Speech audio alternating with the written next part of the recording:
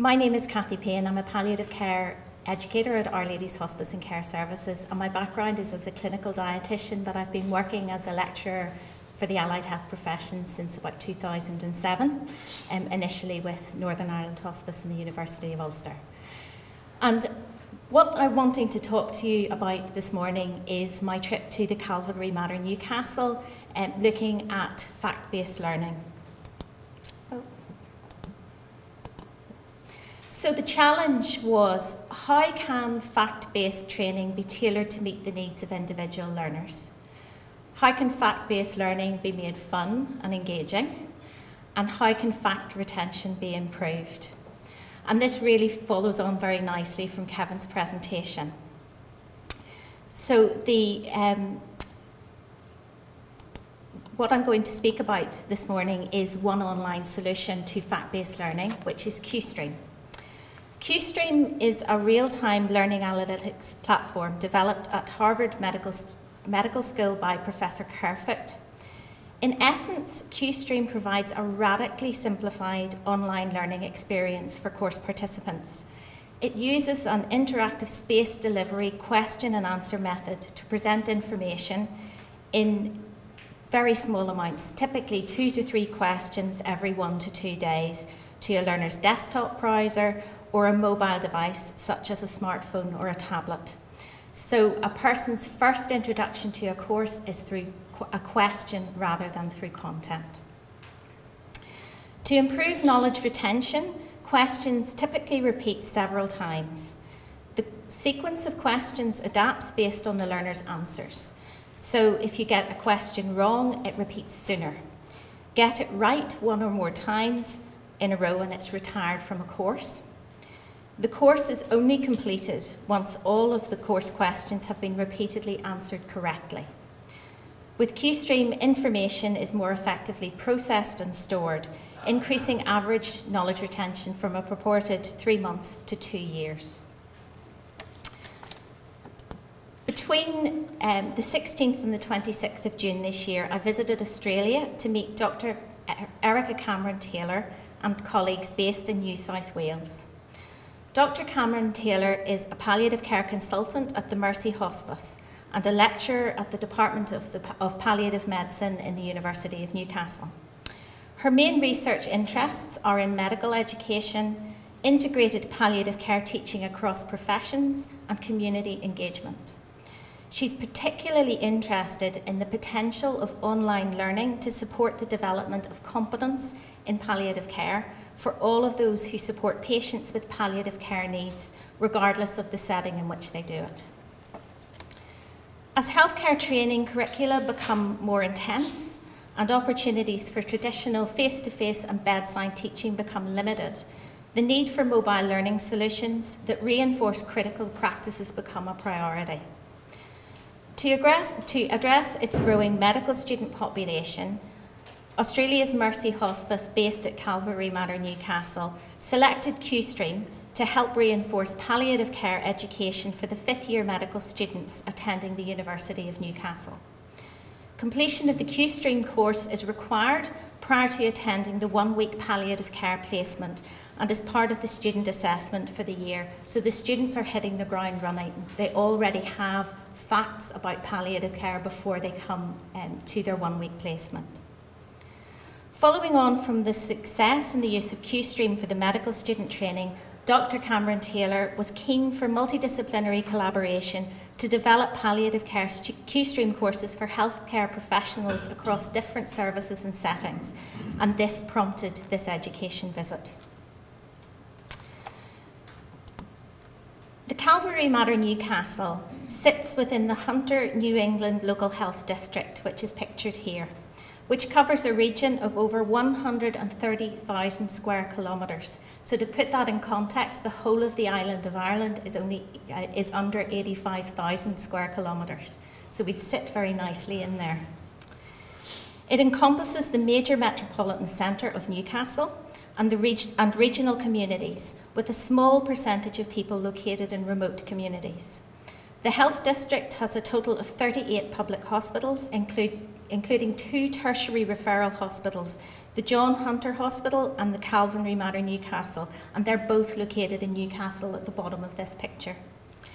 The Calvary Mater Newcastle Department of Palliative Care conducts research and education into all aspects of caring for life-limited patients. Research includes clinical trials of new therapies for symptom management, surveys into the perspectives held by patients, carers and healthcare professionals, and translational research to implement evidence-based findings.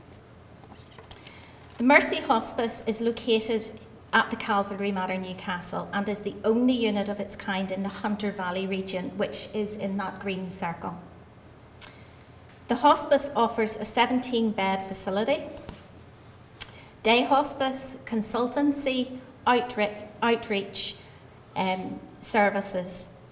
The majority of palliative care is, however, provided by GPs, nurses and other health professionals in hospital wards or nursing homes or in the community who have very little support or training in palliative care.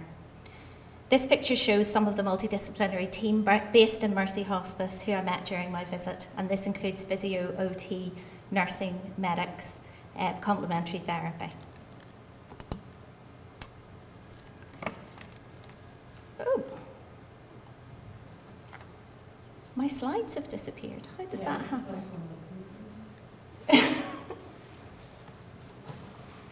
That's not good. Okay, it's all right. That was just to throw me, wasn't it? Okay, just to give you a little flavour of QStream, they must have jumped around.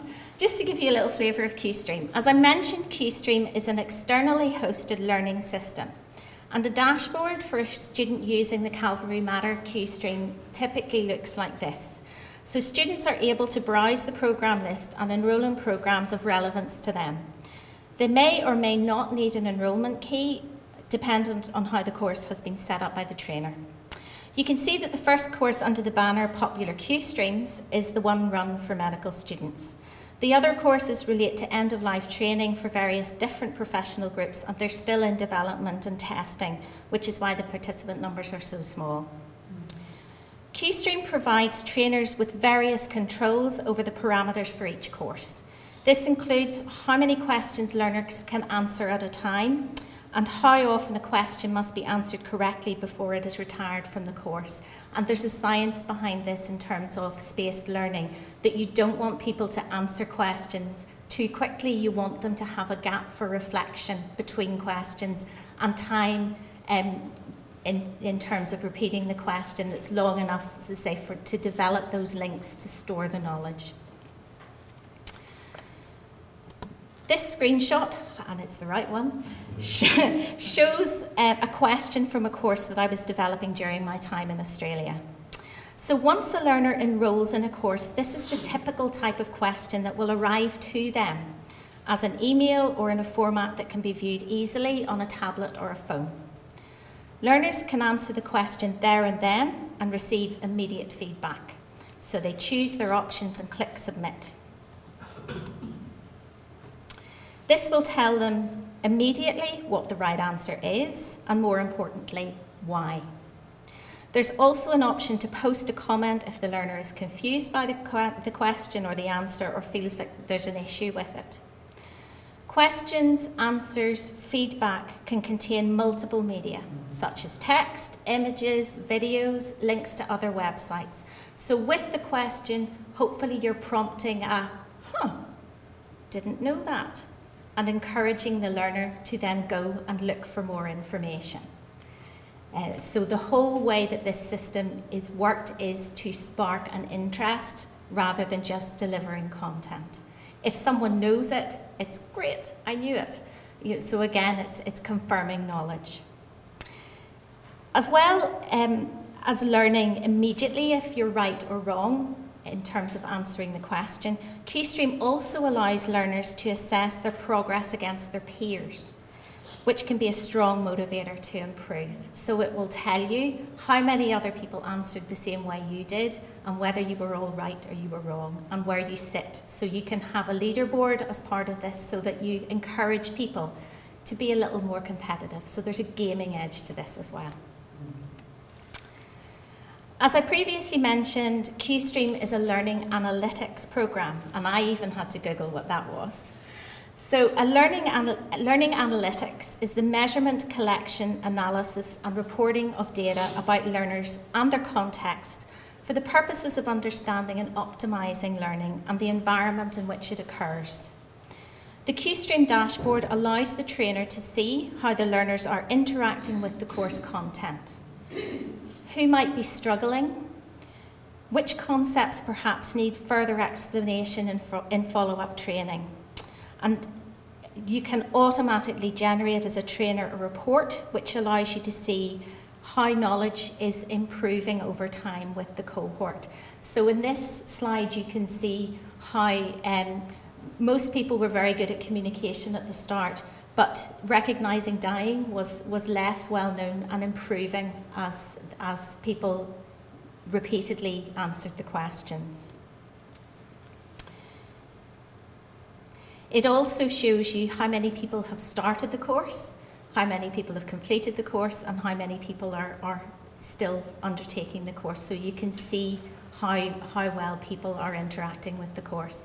Ideally, a good question on QStream shouldn't be automatically easy to answer for everybody at the start of the course. So you want questions that do encourage learning, but you want to make sure that the answers are very, that there's no tricky answers, that it's, that it's something that, there shouldn't be a lot of debate. It should be quite black and white, the answer.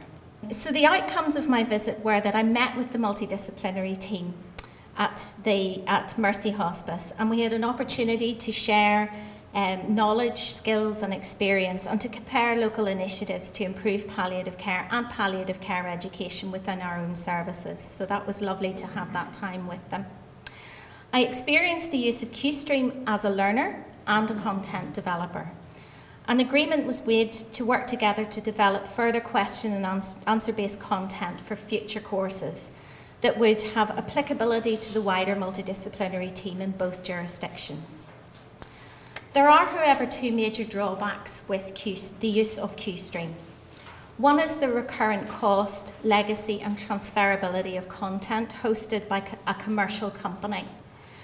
Used mainly for sales training, QStream courses are usually costed per participant per course, and materials only remain available to trainers through an annual subscription to the QStream site. This has implications when we're trying to develop and share materials globally. The second issue is pedagogical. QStream courses have been criticised for their ability for learners to rote learn the answer to a question without necessarily being able to apply that knowledge further. So as a student, I may learn that the correct answer to question 2 is A, C and D. And maybe A, C and D move the next time the question is delivered to me, but I still remember the answer without necessarily understanding why that answer is correct. So it's important for us that when we're teaching people facts, that they can apply them rather than simply learning the answers to repeated questions. The All-Ireland Institute of Hospice and Palliative Care is committed to supporting access to high-quality education and to the development of a well-trained palliative care community with the skills and abilities to respond to a wide variety of palliative care needs in a range of settings. Fact-based learning is a necessary component of that vision, and to that end the Institute are currently scoping opportunities to develop question and answer-based courses which increase knowledge retention and which can be delivered in a way which allows our community to freely share this information and also to develop course materials across providers. On behalf of Our Lady's Hospice and Care Services, I would like to sincerely thank the All-Ireland Institute for the bursary and to the Calvary Mater team, Dr. Erica Cameron-Taylor's team, for hosting me, and actually her research nurse put me up for the time that I was there, which was fabulous. And as a consequence of going on the visit, I also adopted a golden doodle because I met one out there. It's a cross between a golden retriever and a poodle. Fabulous dog. So the things that you do on bursaries. Thank you very much.